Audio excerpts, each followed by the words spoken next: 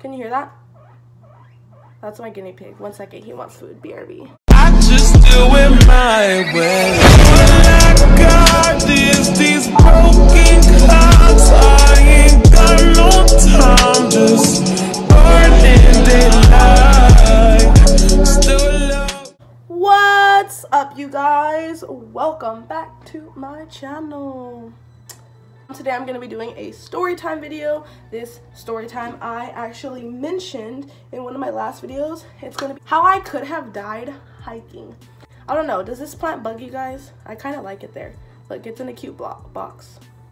Also, I've done all my videos in like different settings, different backgrounds. Let me know if you like it changing all the time, or if you're like, what the heck, Destiny, please just stay in one spot. I do not like this. But yeah, let me know. Anyway, let's get the story started. So this happened exactly about maybe like 1 week more than a year ago. So a little bit more than a year ago. It was actually just in my Snapchat memories like a week ago from a year ago. So yeah, it happened about a year ago. My friend lives in Texas and he came out here to LA.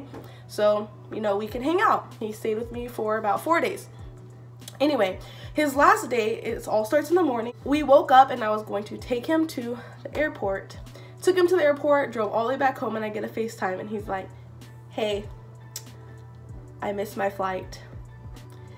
And I was like, what? And he was like, yeah, I missed my flight.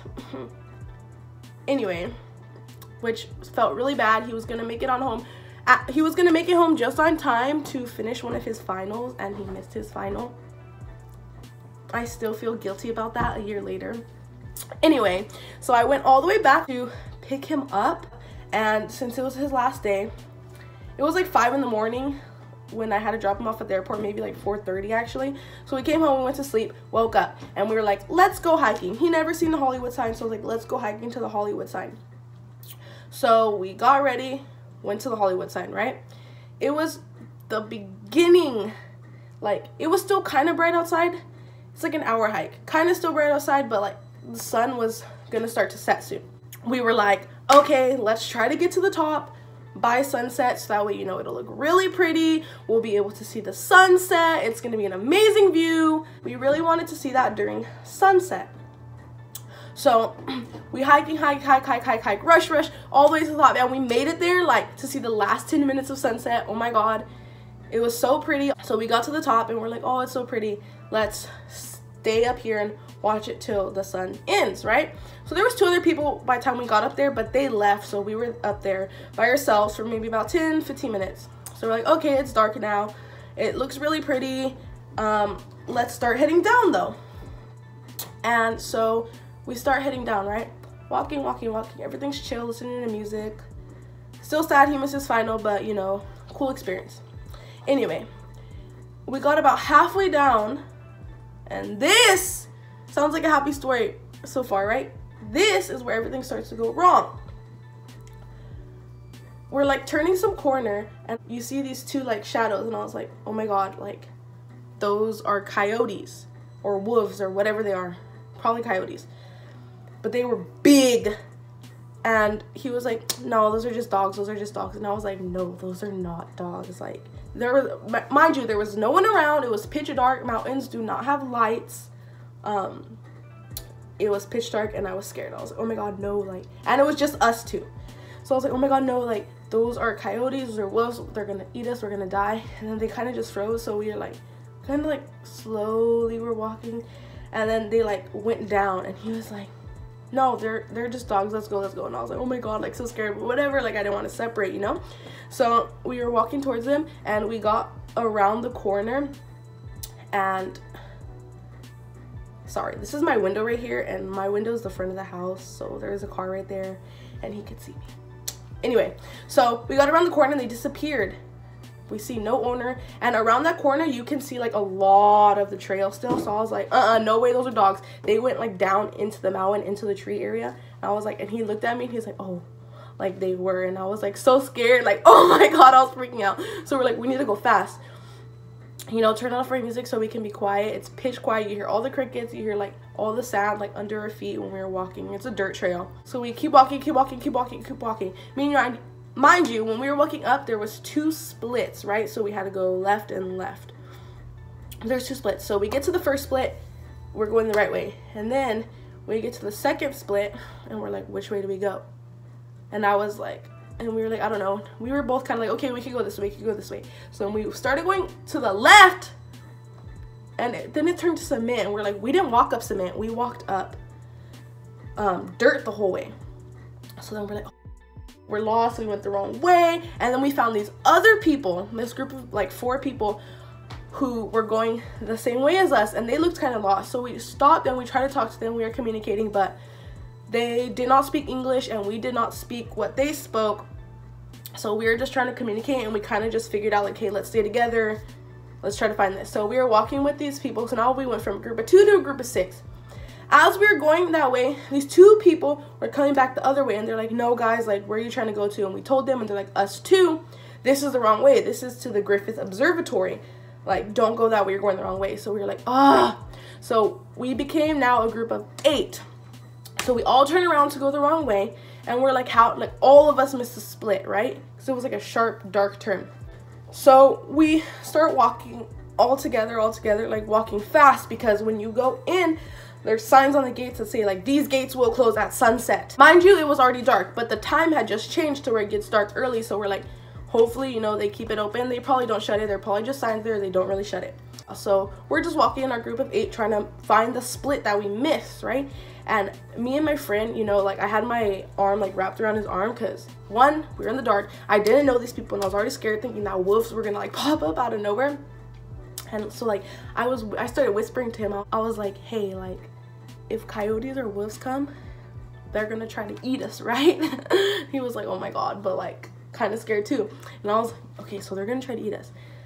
I doubt they're gonna outnumber us because we're 8 people now, so we don't have to try and outrun the coyotes.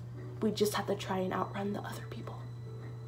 And he looked at me, and I looked at him, and I was like, I'm being dead serious, I'm not dying tonight. And then we both just started laughing, and I was like, I'm sorry, it is what it is, survival of the fittest, boy. Oh, I was ready to outrun those people, like, sorry guys, I know, that probably sounds bad, but me and him were like the youngest people, so they already had a longer life than us anyway. We need more time to live. Anyway, so we keep walking, and then finally we find this way, and we see where like the split is, but we only see the way going back up, and we're like, what the heck, man? Like, all 8 of us were like, how are we supposed to get back down? Like, we're so confused. Do we have to go back up more?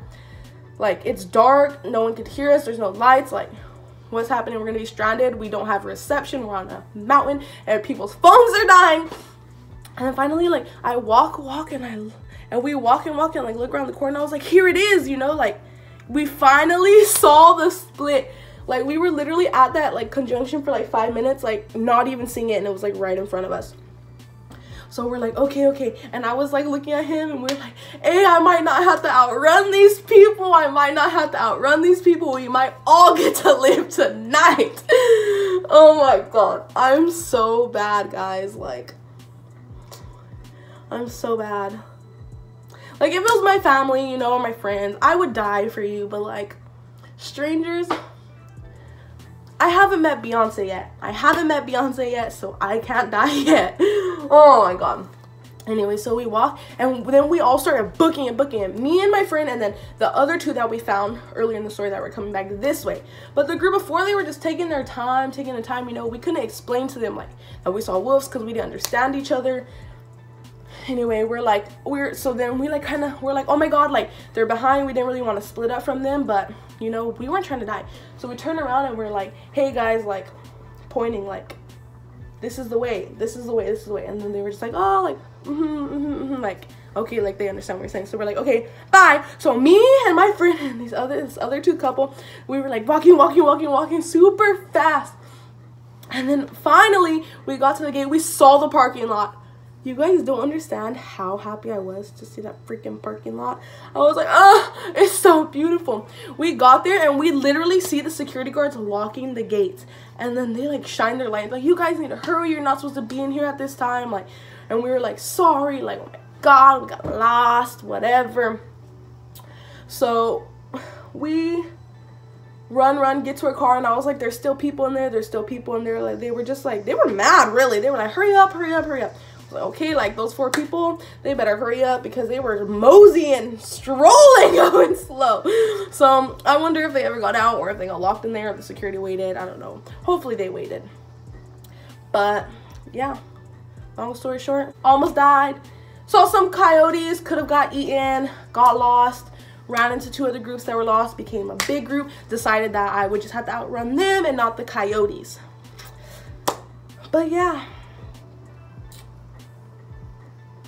And there it is. Oh, and on top of all that, my friend missed his finals, so sorry. I still feel bad to this day. Point of the story, if we ever get lost in the middle of nowhere and you're with me, I hope you're not a stranger and you're someone that I actually know, because I will want to outrun you. Anyway, guys, that is the end of this story. Have you guys had any crazy hiking experiences ever?